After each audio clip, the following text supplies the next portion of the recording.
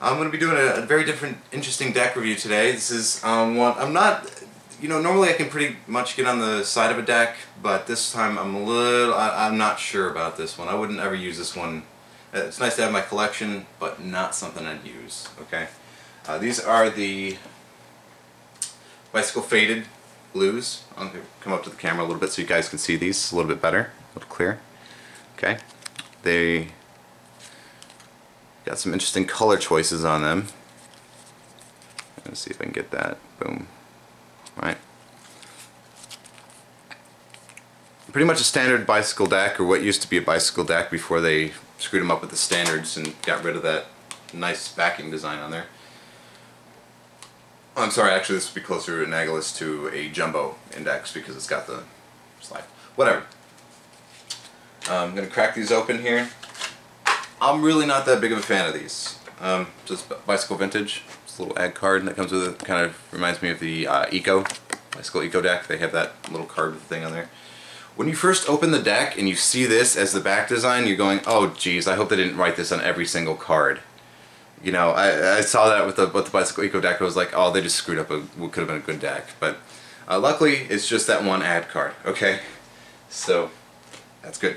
And then this card is kind of an enigma. It came in there. It says, brought to you by the makers of Bicycle Bee, Cami, and Hoyle. Customize a deck of your own. Details available at usplayingcard.com. Place your logo here. I understand this part. I don't understand this part. Like, where am I supposed to place my logo? It didn't come with stickers or anything, so I don't really get that. Yeah, so that's the other ad card. Got rid of that. Now let's get into the deck themselves, okay? Now, they're a very interesting color choice. I'll tell you this, my fiance likes them. She thinks they're neat as far as the color and all that kind of stuff, the faded look of them. They do remind you a lot of the Illusionist deck, the 1800s deck. They do have that kind of quality to them, but then they got the blue and the brown. This is, I would call this the American Blue Jean deck, is what I call it, not the Bicycle Faded.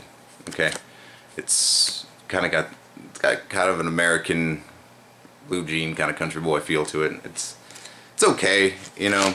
One thing I really don't like about it is the back design and the face designs. They are one way, and they're very obvious one way. Don't like that. You can see the different orientation of the cards, even like whenever they're, like, I don't know, let's fan them out for you. You can see this right here. You can see it's got the white, and then it's got like blank, and then it's weird and wonky, and not my favorite deck. I would definitely keep these in a collection. I mean, you know, this is, from what I understand, not a very common deck of cards. I've never seen these in a store. I got these from Poker Stud 52.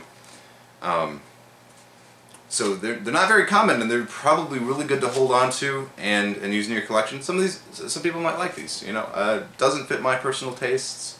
It's okay. I never really liked the faded deck of cards. I like making them look like making a brand new deck look like crap. I don't like them printed to look like they've been beat up already. So, not my favorite deck of cards. But I'll show you the ace and the jokers, as with all of my reviews. Get you kind of nice little. This is another choice I didn't like, is the blue diamonds. They're too light and they kind of fade into the design too much. And they just look kind of wonky. I never liked teal. It's my birthstone, and I like cute, or what do they call it? I don't know. Topaz. I'm February, or talking about. I'm a December birthday. My fiance's a February birthday, and I put her before me. I'm a December birthday. Look it up if you don't know what I'm talking about. Not my favorite stone. Okay, I kind of crapped out on that one. But here are the aces and the joker.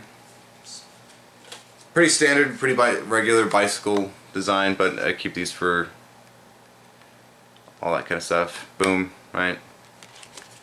The joker. And then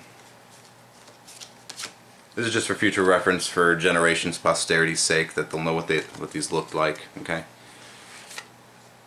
As far as handleability, they're really good. They're about, you know, standard bicycle deck.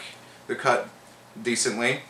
They handle well. They do fans and cuts and spreads and all that. They're pretty much handled like a regular bicycle deck, which is probably what they are with just a new print shop. So there you go. That would be the first deck that I'm really not too crazy about. You know, normally I can get on the side of a deck and I love it or whatever, but these I wasn't too thrilled. These were got an interesting design. Always great for collection. You know, I would definitely have a pack. I'm going to keep these. I'm not going to just pitch them or anything, but kind of wonky, kind of weird looking. I never liked the faded decks. That's kind of my thing. It's just I mean, the handleability on these are a lot better than the 1800s deck, though.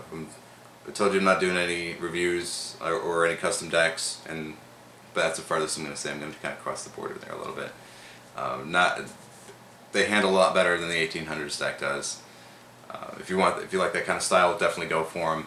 If not, even if you're a collector or whatever, they're not a very common deck of cards, so I would definitely pick one up, hold on to it, and then in 20 years you can be on an antique roadshow, make $1 million, and retire very happily. Okay, so definitely pick them up if you like them, or if you just gotta have them for your collection.